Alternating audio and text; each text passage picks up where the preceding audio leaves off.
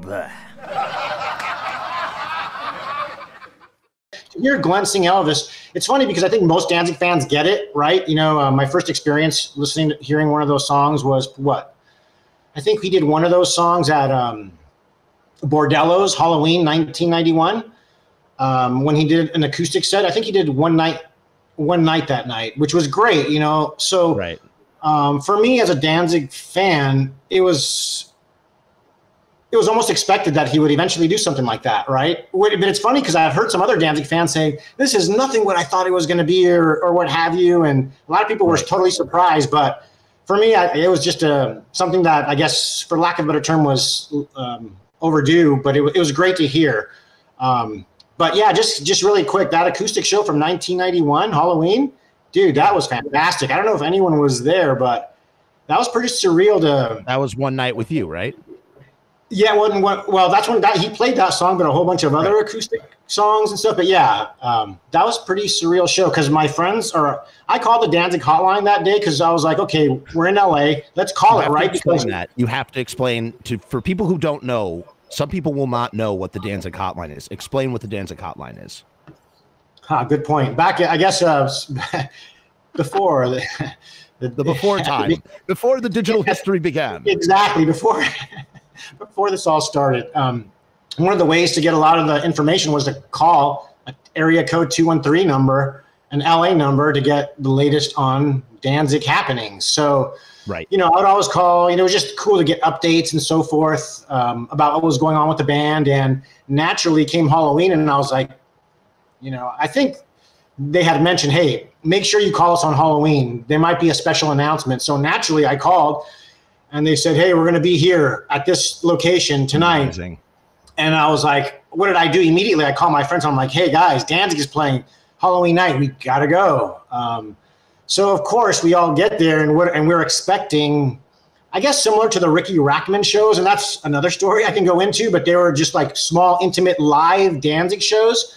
So we all thought this was going to be, okay, Danzig's playing a small club live on Halloween. And so we're all waiting around. I think they waited till midnight, and we would hang out by the kitchen because you could see like these little see-through windows that you could see into the kitchen, and that's where the band was hanging out. And wow, when they got there and they waited till midnight, at midnight they came out on stage. All the lights were dark, and there was 4 like bar stools set up on the stage, and they came out with lit up jack-o'-lanterns and just put them like on the stage and sat on these stools and just went into an acoustic set. So that was pretty surreal. So that was one of the first times I heard that Elvis song. That's where I got to hear, you know, Glenn do like Bo Diddley, Muddy Waters. Just skipped down. He did Killer Wolf, I'm the One, Heart of the Devil. That was pretty surreal to see that. Not yet, right? Well, that was Halloween 91. So oh no! I guess How the Gods Kill hadn't come out, even though he did Heart of the Devil. You know. Wow. But yeah, that was another story where when they played Ricky Rackman's birthday party, I think the summer of 1990. Yeah.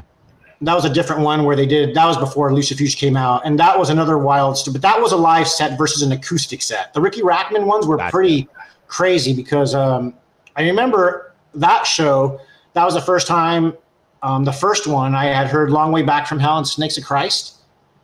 Wow, that was pretty surreal. And not only that, the band was live band. That was live band. That was not acoustic. That was live band. Yeah, that was live band, and there was no stage. So you were like, right? Wow. You know, it was like, you know, I can't imagine Danzig ever doing anything like that again. But this was right on the floor, and it was pretty surreal. You know, that was pretty amazing to see. That was crazy. But you know, that's when.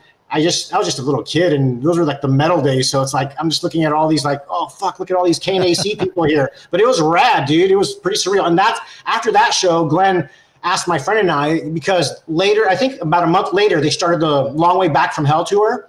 Yeah. And he asked us, hey, what do you think of Soundgarden? And I was like, oh, they're a good band, you know. So that was cool. So that's when he took Soundgarden out, right? I think Corrosion on that tour. So that was fun. Those Ricky Rackman parties were great. And hey, and again, that all ties back to calling that Danzig hotline back in the day. So it definitely served its purpose in a great way. Yeah. Yeah.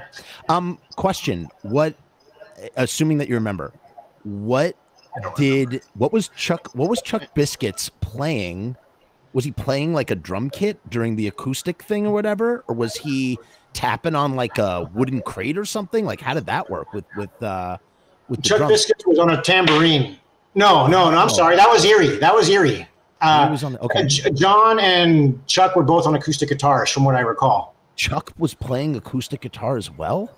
Yeah, which doesn't surprise me because didn't he play guitar on some of those Metallica sets with Glenn?